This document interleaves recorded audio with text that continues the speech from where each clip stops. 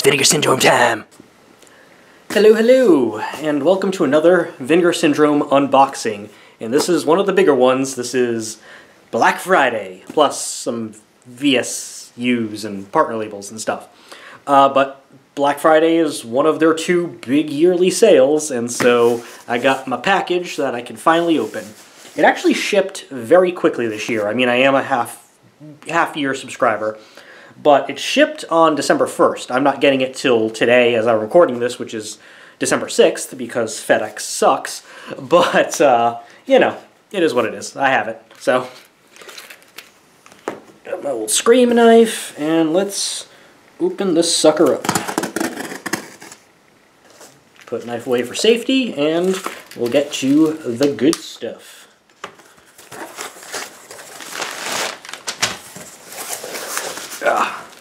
Well, it looks like bubble wrapped. Looks like we got two big bubble wrap packages. So let's see what is in them. I say that as if I didn't order these and I know what I bought. Alright, starting things off with one of the biggies. This is, of course, Roadhouse. If you know anything about movies, you know Roadhouse. It's the movie where Patrick Swayze is a bouncer and he solves all of the world's problems with roundhouse kicks. So I assume, you know, because when Vinegar Syndrome has a deal with non-Amazon-owned MGM titles, that this was one of their more mainstreams that they could get, and so this is VSU number 4, following Beastmaster, Six String Samurai, Cloak and Dagger, and now Roadhouse. So this is the front of the bookcase here, which is a little busy, but I think still pretty cool. You got the side over here, same there, and the back is a bit more Swayze face. And like all of these VSUs, we got a little magnetic clip there. We got bar open late. And then the proper, oh, and on the inside of the book we got sign for the club in the movie, the Double Deuce. So this one, because it's a VSU, it has a little book, so we got the Swayze there. And the back of the book says, Dalton's the best bouncer in the business. His nights are filled with fast action, hot music, and beautiful women. It's a dirty job, but somebody's gotta do it. So that's that, and we have oiled shirtless Swayze right there on the first page. But, you know, these are pretty decent booklets when they come with the movies. I enjoy reading them. So inside of that, of course, we have the slipcover. So front of the slipcover, I believe they use this for just the normal poster art. And then the same stuff that's on the back of the book is on here, except for there's also an exterior photo of the Double Deuce. And of course, being a VSU, this is a 4K. Not sure if there's a loose disc in there, if it's just a little flappy thing inside there. So, Region A. Well, 4K is, by its nature, unlocked, I think. I had heard that Scream/Shout Factory had actually been region-locking their 4K disc, which is weird, but the 4K disc is probably going to be region-free, I assume, because almost every 4K disc is, but the Blu-ray involved, that will be Region A locked. So let's see, what do we have for extras on this big package? Let's see, it is newly restored from its 35mm OCN. We got a commentary track with the director and a commentary track with Kevin Smith and Scott Mosier. So if you're a Kevin Smith fan, you got that going on. And then there's two Blu-ray discs outside of the 4K, which just has the movie and the commentaries.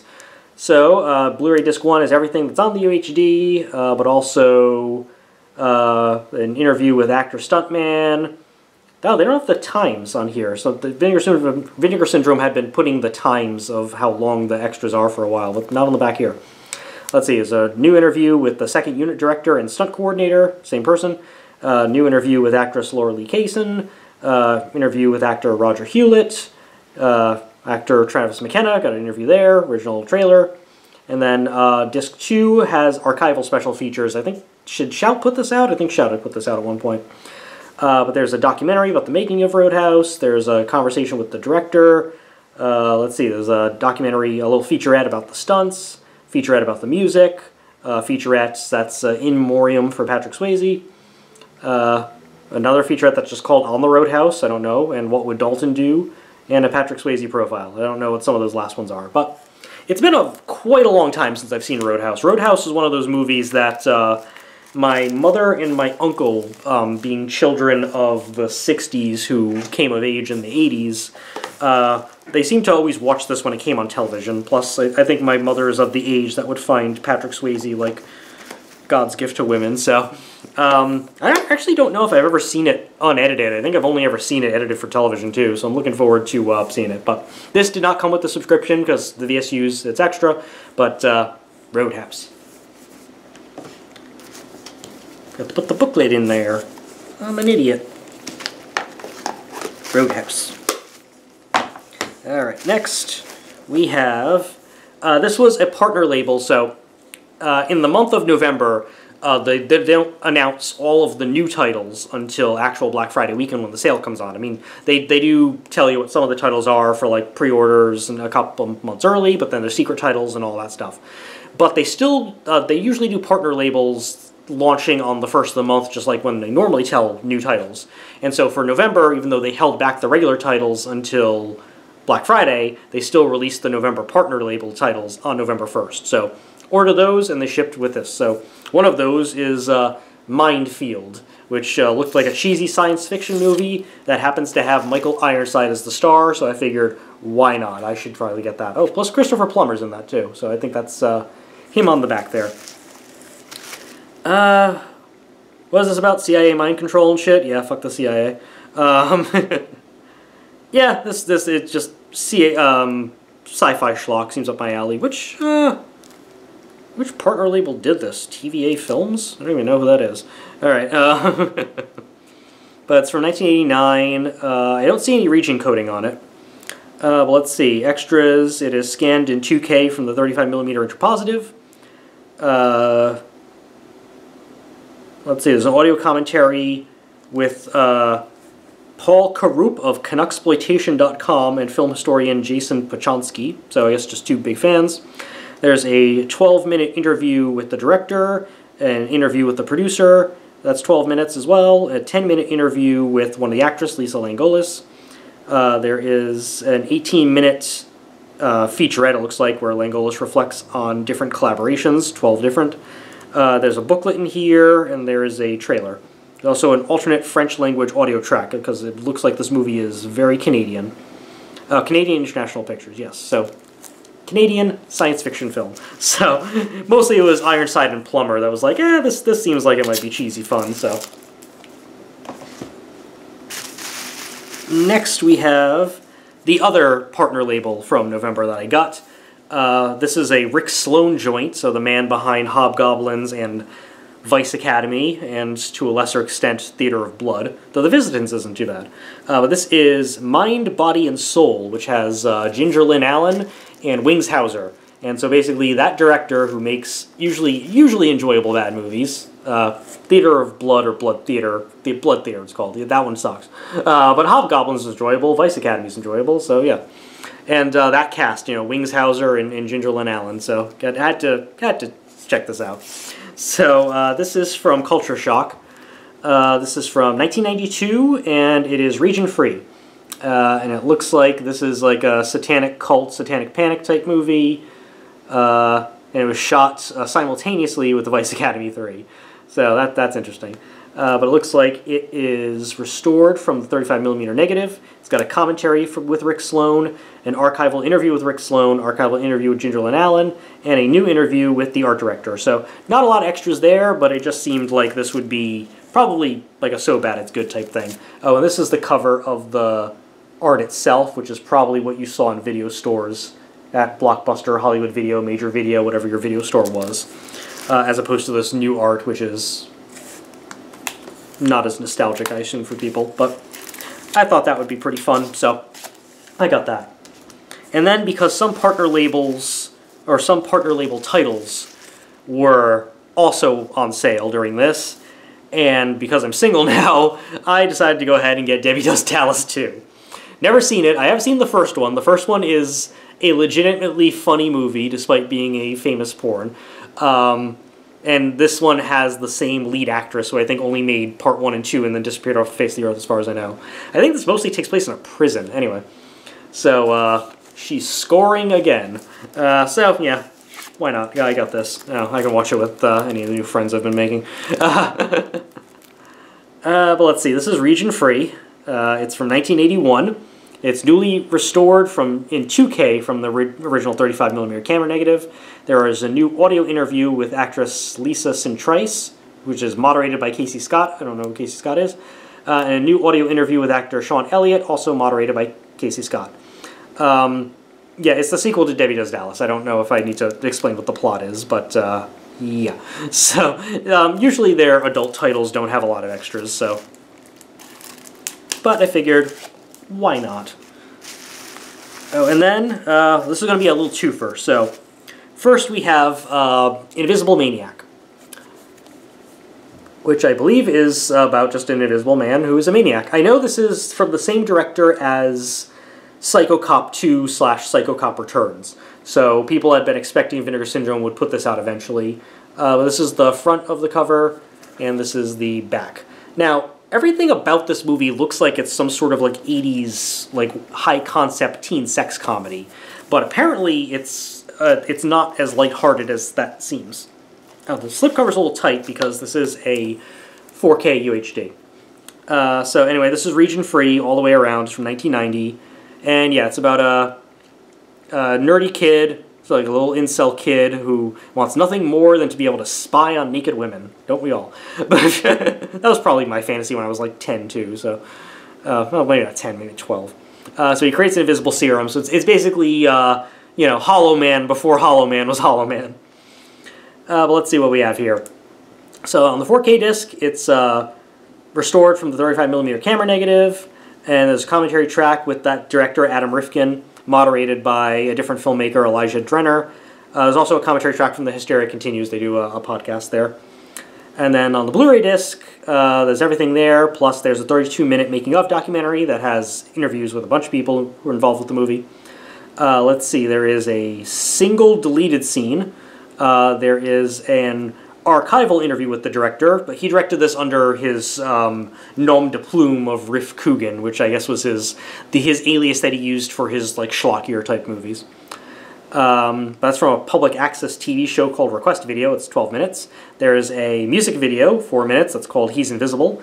Behind the scenes footage from that music video, which is 10 minutes. The original video trailer, which is 2 minutes. And that's about that. So that is Invisible Maniac. But wait, that's not all. If you remember from back in April, Vinegar Syndrome on their website put up for sale that you could buy a translucent slipcover. It was it just had a picture of a hand holding up nothing, and it was a whole April Fool's Day joke. But for $6, you could buy it. And there was no shipping attached to it either, so if you just bought it, there was like no shipping cost associated. So people were like, are we just paying $6 to get like a $10 gift card down the road? Are you just sending us a pin? Are you sending us a slipcover? Well, the truth is that it was a slipcover, specifically a lenticular slipcover. Now, the slipcover is exactly the same as the regular slipcover, at least on the sides and on the back. So this is the movie, and this is the lenticular. But lenticular is like the hologram, and I'm going to have to cover this up for YouTube, but basically when you move it, her clothes disappear, and she's got full-on mommy milkers and full-on bush. And it's a drawing, so I'm sure you can imagine it without me showing you and getting demonetized on YouTube, but that's that. And now we go into bag number 2, which is the remainder of the Black Friday stuff.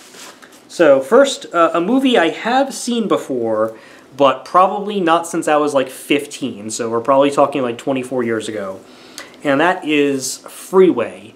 Freeway, I remember that this used to air, I don't know, I think it got a limited release in theaters, but I don't remember it being in theaters. But it was on HBO, like late at night, all the time when I was in high school. And one night I pre-programmed my VCR, because I'm old as fuck, to tape it off of HBO, and I watched it, and I remember strongly disliking it. And so I never revisited it. But over the years, I have heard people talk about this movie fondly, so maybe I just was too young for it, or whatever. I don't know. I do remember Roger Ebert wrote a very positive review, like a 3.5-star review from him, and on this type of movie that was unusual. And you know, it had Reese Witherspoon before she was kind of famous. I think this might have been a little bit before Election, the Alexander Payne movie, or it might have been around the same time. And then Kiefer Sutherland, of course. But it's basically like a redneck tabloid contemporary at the time version of the Little Red Riding Hood fairy tale, as far as I remember. But anyway, so that's the front of the slip, and then the back has the mangled face of Kiefer Sutherland. And this slipcover is tight as well because this is also a 4K. So, la la la. This is region A locked, at least the Blu-ray is. It looks like the 4K disc itself is probably region free. But yeah, so yeah, Reese Witherspoon plays a character named Vanessa. Her mother's a prostitute, father's an abusive drunk. And so she goes to live in with her grandmother, so she hits the road to Grandma's house. And Bob Wolverton, get it, offers to give her a lift, and he's apparently a serial killer, and it kind of goes like that. So, yeah. So let's see what we got here. This is apparently the uncut version of the movie. And I do remember Vinegar Syndrome had announced at some point that at like the last minute they found like a long-lost uncut version of this movie. And so they were able to put that on the disc. So there's the uncut version of the movie. And this is from 1996. And it looks like it's about 104 minutes. So yeah, so I was probably like 15, 16 when I first saw this movie, and I haven't seen it since. But yeah, so it's been restored from the 35mm camera negative. There's a brand new commentary track with the writer-director. It's moderated by Brad Henderson, who works for Vinegar Syndrome as well as TerrorVision. And there's also an archival commentary track with the writer-director. And then on the Blu-ray, there's everything that's on that disc, plus there is a brand new interview with the writer-director, that's 31 minutes. There's an 18-minute interview with the producer, a 17-minute interview with the editor, a 11-minute interview with one of the actors, Wolfgang Bodison. There's an interview with the actor Robert Peters, that's 12 minutes. There's an interview with two different actresses, Monica Lacey and Liana Creel, that's 24 minutes.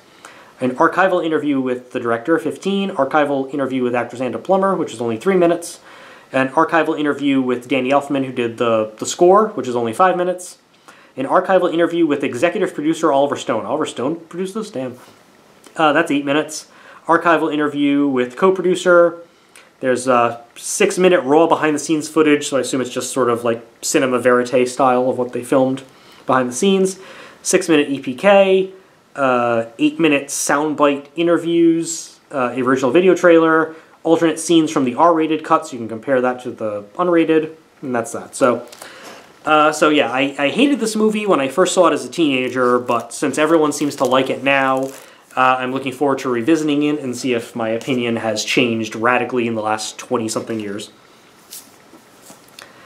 And then the film I'm least excited about of this because as I've mentioned in previous unboxings, I just don't care as much about the martial arts films they've been putting out lately. But this is Burning Paradise. So that's the front of the slipcover, and that is the back. Though it looks like maybe Tarantino copied this character for Kill Bill. So I don't know what this is about either, but I haven't watched any of the martial arts films I've gotten from Vinegar Syndrome from the halfway subscription yet. But let's see. Government sends soldiers to kill all the Shaolin monks. Young disciple with his master avoid getting captured. So they're on the run. They meet a young prostitute. So they're prostitute in these type of movies. They get skills with the flying guillotine, and they try to save the master, and okay. Yeah, martial arts stuff. I don't know. Maybe I'll like it. I don't hate martial arts movies. It's just I don't gravitate toward them as much. But yeah, so this is Region A locked. It's restored in 2K from 35mm negative. It has the original Cantonese sound with new English subtitles. Commentary track with film historian Sam Deegan. Brand new interview with actor Wong Kam Kong. Archival interview with one of the producers, video essay by filmmaker Chris O'Neill, original theatrical trailer, and a 12-page booklet by Grady Hendrix. So, yeah, probably so The one I'm least excited to watch, probably the one I'll watch like dead last after. I still have to watch Iceman Cometh and Righting Wrongs and a bunch of other martial arts movies, but, you know. And then this is a slasher film, Evil Laugh, which I believe is from the late 80s, and I know it's one of the first slasher movies to be sort of like metafictional and kind of make fun of the genre a little bit, or at least name-check the genre. I believe Friday the 13th is actually mentioned in the movie. But this is the front of the cover, and this is the back. I had never heard of this movie. The reviews I've read about it, a lot of people don't seem to like it, but it is an 80s slasher movie, and no matter what Vinegar Syndrome releases, the fans are always like, we want more 80s slashers, but eventually they're going to run out because they aren't making more 80s slashers. All of the 80s slashers that exist are the only ones that are ever going to exist. So once they divvy them up between all the different boutique labels and major studios and whatever, there's only so many that exist out there.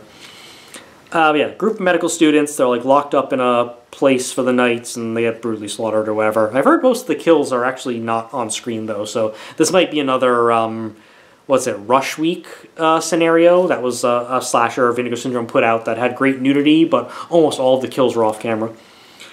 But let's see. So this is restored in 2K from the 16mm vault elements. I do love 16mm. Commentary track with the hysteria continues. There's a 78-minute, so basically a feature-length making-of documentary. And then there's a behind-the-scenes gallery. So that mostly that chunky documentary is the main drawing for the special features. It's region-free. It's from 1986. It's 91 minutes. So heard mixed things, but I'm still looking forward to checking that out. And then last but not least is the box set, which is Homegrown Horrors Volume 2. I know people were chomping at the bit for another Homegrown Horrors because there was a very positive reception to that first one, which had Beyond Dream's Door, which was quite a very good movie considering the low-budget limitations, and Winter Beast, which has a lot of fun stop-motion shit. I still haven't watched, Fatal Exam, the third movie in there, but I've heard that's the worst one anyway. But the three movies in here are Hanging Heart, Moonstalker, and Dead Girls, none of which I have seen. But anyway, this is the front of the box, side, other side, and back. So I believe Moonstalker is the one that is most well known of this, if I'm not mistaken. But let's just take them as they come. So, Hanging Heart. This is region-free. It's from 1989. And let's see. It is about a young and handsome actor in surrealist theater. A young woman he's been having an affair with is found murdered, and the police suspect him. And it looks like another woman in his life is murdered, and he's a suspect again. Oh, he just has bad luck. So it looks like it's a guy, and someone keeps murdering his love interest. That's kind of an interesting. That's an interesting setup. I'm interested to see this. So it's restored in 4K from the 35mm negative. Let's see, there is a 23-minute interview with the writer-director, 11-minute interview with the producer, 17-minute interview with one of the actors, 7-minute interview with another actor. There's a 9-minute interview with the composer, whose name is Eric Ekstrand, not Eric Estrada. There is the original video trailer, as well as a trailer from 2015 for some reason, and a still gallery. So that could be interesting.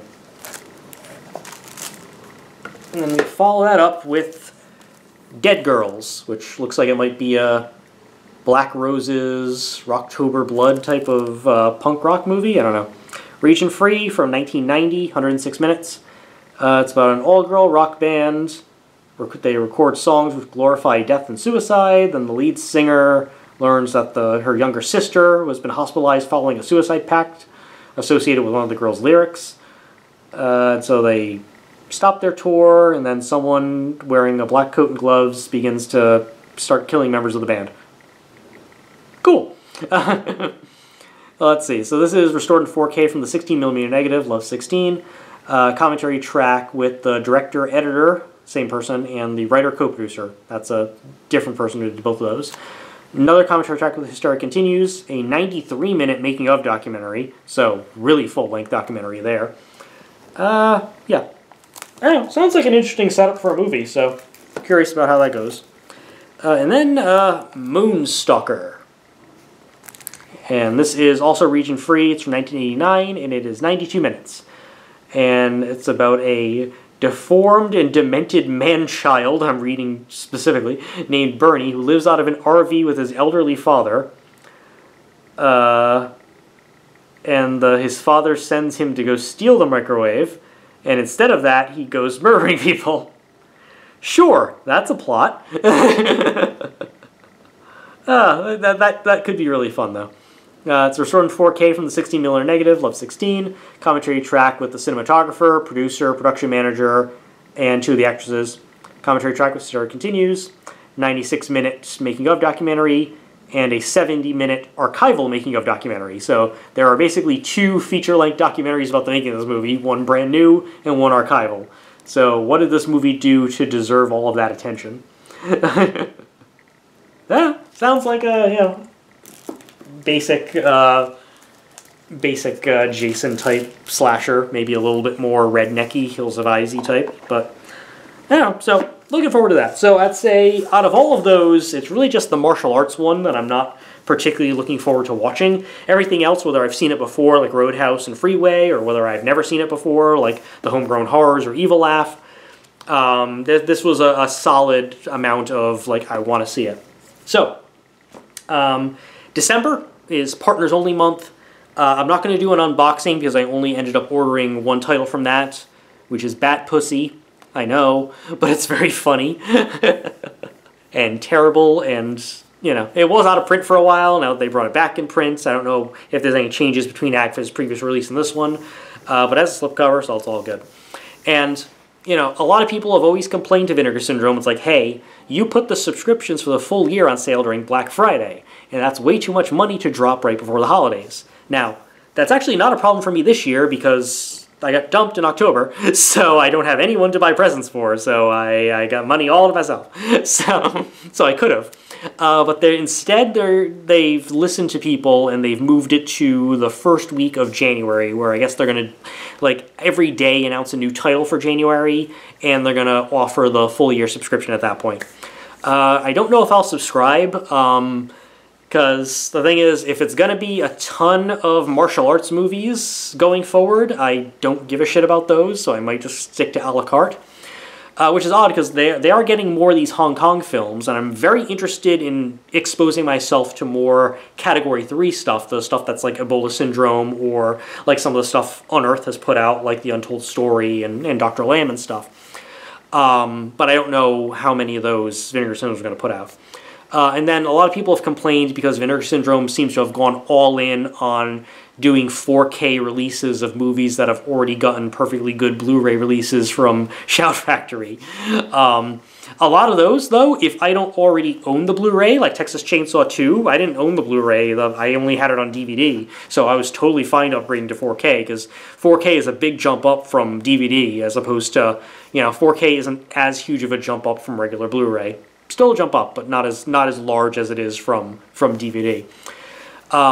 So when January rolls around, I'll look at the price, I'll see what they announce as like stuff that we can look forward to down the road. If I'm seeing a lot of martial arts, I'll say no. If I'm seeing a lot of Category 3, if I'm seeing a lot of horror, or if I start to see some fucking erotic thrillers, because the one genre I really want Vinegar Syndrome to put out more of are 80s and 90s erotic thrillers, stuff like In the Cold of the Night. That stuff is my jam. I love that cheesy goodness.